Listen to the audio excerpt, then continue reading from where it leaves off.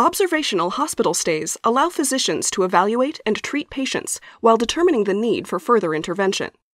These stays typically last less than 24 hours.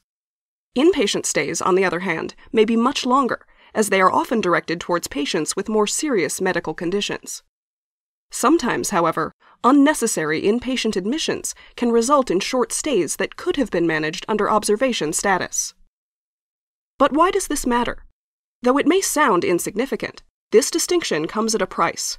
Veterans subjected to full copayment and admitted to observation status pay approximately 4% the amount paid by those admitted with inpatient status, for the same amount of time spent in the hospital. To identify patient characteristics associated with these types of hospital stays, a team of researchers analyzed nearly a decade's worth of admission records from veterans' hospitals throughout the U.S.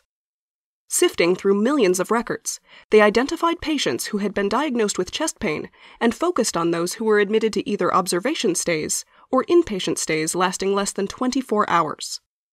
Using statistical analyses and considering attributes such as age, gender, and race, the research team compared the two admission categories.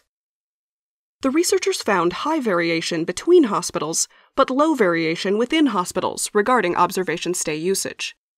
While they found that female patients have a 10% greater chance of being placed in observation, the team identified very few patient characteristics associated with the different types of hospital admissions.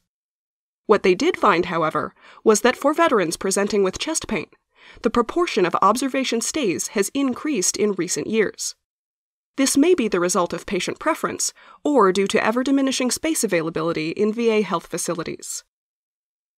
When it comes to billing, the categorization of patients is important, as observation stays are considered an outpatient service and thus incur substantially lower costs than inpatient stays, even if the length of stays are identical.